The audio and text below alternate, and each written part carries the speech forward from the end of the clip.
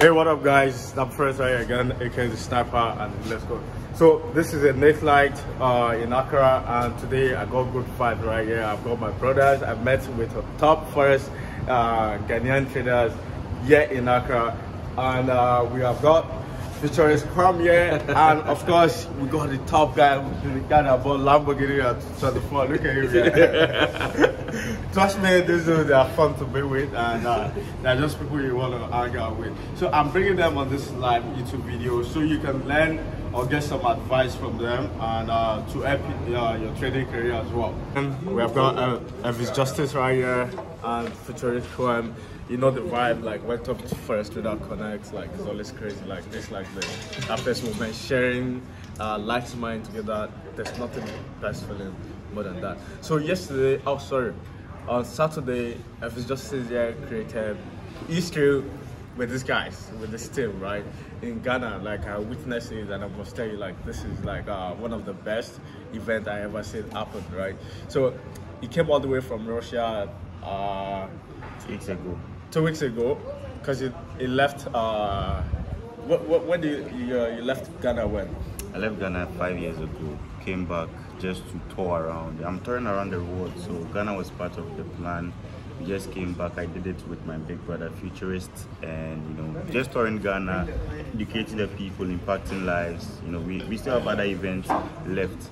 By the way, this Futurist right here is a big man. He got a verified account. Like no traders usually go there in Africa, but like he has got a verified account. And yeah, every I'm not Saturday, verified, but I will be verified very soon. God. I know, like these people are not capping, they're not playing, bro. So I think he got back to Ghana just to do like a give back to his people, because he grew up here before going back to Russia. And I must tell you, like that's one thing like could ever come to anybody's mind. That's a very great one, and I can see the youth turn up for this event. Like the crowd was massive, like it's crazy. So they are here on this YouTube video just to share their few things with you guys. You can learn from them and also get to benefit a lot from them. If you want to easily connect with them, I'm sure they both have. Elvis has got a YouTube channel video whereby he shares his live analysis. I used to watch his YouTube video, bro. Sometimes, like where he shares free trades analysis with people and all. And you can check him out basically. So, bro, yeah, how long you've been trading now? I've been trading for 5 years now, 4 or 5 years. I always say 4, but let's say 4 years and some months. Oh damn! He was trading for just 4 years and he got a Lamborghini Euros. Oh damn! But anyway, it's a process, yeah. So that means, does that mean like people have to trade for 4 years to get a Lamborghini? No, it's made. That's my journey. It fits into me. You know how I got into trading? Let me share a story to you guys. Okay. I'm a medical student. Let's say I'm done with med school. 6 years. I started trading 2 years into med school. So you can understand how I was able to combine, med school and trading, right? So my first year was total rubbish, right? Total rubbish. Getting into this. How I really made all these monies is. Should I tell them? Tell them. Should I tell them? Pray. Show us the way. Pray. Right, so yeah, so I've been trading for four years and some months. Second year med school, that's when I started getting into trading, reading a lot of books, watching a lot of YouTube videos, but man, those stuff. May I ask? Your first year, were you so consistent? No. I wouldn't want to lie. I've blown a lot of accounts, and I still blow an account, even if I want to blow an account. I mean, like consistent, like straight 1 year you were in trading, even though you're account. This is what happened to me when I got into trading. It was fun. Yeah. I was making money, so I felt like this was good for me. But it got to a point. I think it was the beginner kind of euphoria. When you start getting into this, you are making money. You think it's easy, then you get to a level and you lose everything. You have to come and restart it. Now you lose your psychology, what have you. So that happened to me. The first day was total rubbish. The first month was good. but as it's kept on going on, man. Okay, so if I may ask, yeah, what has been your biggest challenges, yeah, and what was the solution to that challenges? You know, remember I'm very sure people watching this video, if you're a newbie or probably you're even an intermediate, you must have got challenges and you need a solution or you need a clue to how you can pass it. So let him share that there to us, bro. When I started, I took loans to trade, which was a very bad idea. You know, losing my money, losing someone's money, man, how are you going to trade? You lose your psychology. So my kind of challenge wasn't, you know, it was a challenge that I brought to myself. So I want to tell people that don't take loans. That's how I got into it. Don't take loans or don't take anyone's money to, you know, trade, because if you lose it, bro, you lose your psychology. You should pen this down, right? You should pen this particular point down, right? One of the lessons here is never borrow money to trade, or never use your school fee money to trade. I'm sure people must have been asking that kind of question. Can I get a loan to do that? Yep. Of course. I think that's a very bad idea, because you wouldn't trade with peace. Exactly. Without money, and if you end up losing it, you're gonna be depressed. I don't don't want want to end up on you wouldn't have the kind of mental. If I may ask you, Kwam, bro, how long have you been trading though? I bought my first Bitcoin in 2014. 2014. Yeah, so Jesus, I never knew what was forex. It was like 8-9 years. 8-9 years ago. Oh. Yeah. And I'm more a crypto person than the stocks. This guy is the forex person. I'm more a crypto person. I know every stupid trading indices, US 30 ledger. I'm a stock guy. In fact, you know, forex guy. Yeah, that's a crypto guy. One thing about trading is I know him to be US 30 legend, because that's what I'm always seeing on his profile. This guy's always killing US 30, right? And yeah, crypto back to back, but you know me, like more of currency, right? So one thing about traders, we all got different aspects we all focus on, right? So when I tell people like there's money in the market generally, right? It does not stop one person from making money, it does not stop anybody from making money, you know. And we can all make this money, wherever you want to focus on. If you find that at the end of the day, we still do kind of similar things, right? We just use the same, probably different platform, but we still apply like similar ways in making this money, right? Like, okay, as I've said earlier, E30, US30, forex, and crypto, they are all trading, right? Whatever you want to do, you can start now. So you started trading in 2014. Yep. What has been your biggest challenges in the crypto space? Well, the first is that a lot of people thought crypto was a scam, so it wasn't. So we tell me it's not a scam now. Can't like check our wallet balance, you know. Whether that's a scam or not a scam. But no, crypto is not a scam. I don't think any of the financial markets are a scam. You made the point in your speech. Yeah, oh, well, you said you were not even going to prove it to them. No, whatever they want. It was Yao Swinger who made the point. But it's not a scam. So that was one of the greatest challenges. The second was, in the beginning, there were no exchanges. We didn't have Binance and the like. There was only one, blockchain. And they used to steal people's Bitcoin. They will lock you out of your account. I was locked out of my account like 2 or 3 times. Oh, wow. So there was an infrastructural challenge. And there was no community of traders. We didn't have this. We couldn't connect. Back then. Share ideas. You know, it was too new. Nobody. It was really the street boys who were using Bitcoin to buy credit cards and stuff. So it wasn't really.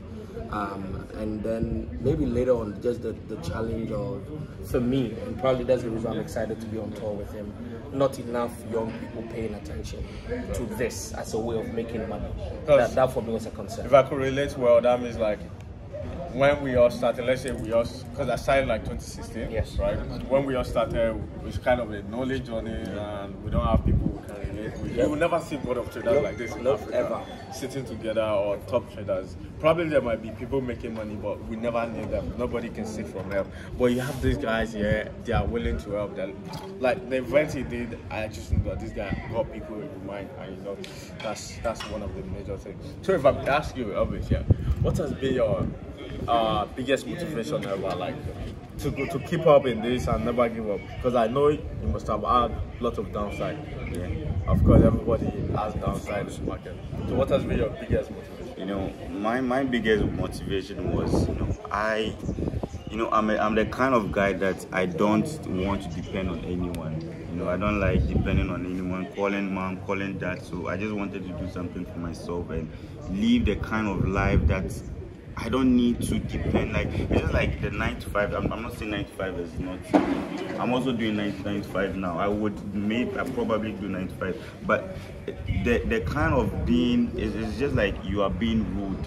You get me? Like that kind of You're being feeling controlled. I don't like that. So I feel like, I just need it. If this is online, I can just pick up my phone, get into a trade, make some money or make some losses. At least I know I'm controlling what my money on my pocket. So that was the biggest, motivation. And I always tell people this. You want to say something? Like in overall, what you're trying to say is like freedom. The freedom, exactly. So that's the point there, freedom, right? So that means you're telling trading gives you that freedom. Yes, that was the biggest motivation. Getting into this thing, doing things your way. Because you can't control. You can only control. You are the one going to control your trade. Right. Yeah. If you want to close it, you close it. If you want to withdraw it, you withdraw it. That's freedom. Yeah. But with these jobs that everyone is doing, you have to now wait for a monthly salary. It could be in 2 weeks, it could be in 3 weeks. Sometimes they tell you that there's no funds, wait for the next one. Those kind of stuff. So I thought about it and I'm like, nah, man, I need to. And I think one of the good things about trading is you can do this anywhere. Anywhere. It does not matter. It's in Russia, you trade with people all over Africa, globally. He's doing it all around. That means you've got people trading with him everywhere. So this does not stop. You can earn money from anywhere. So if you are watching this video and you want to start trading, I think you should take a bold step right now.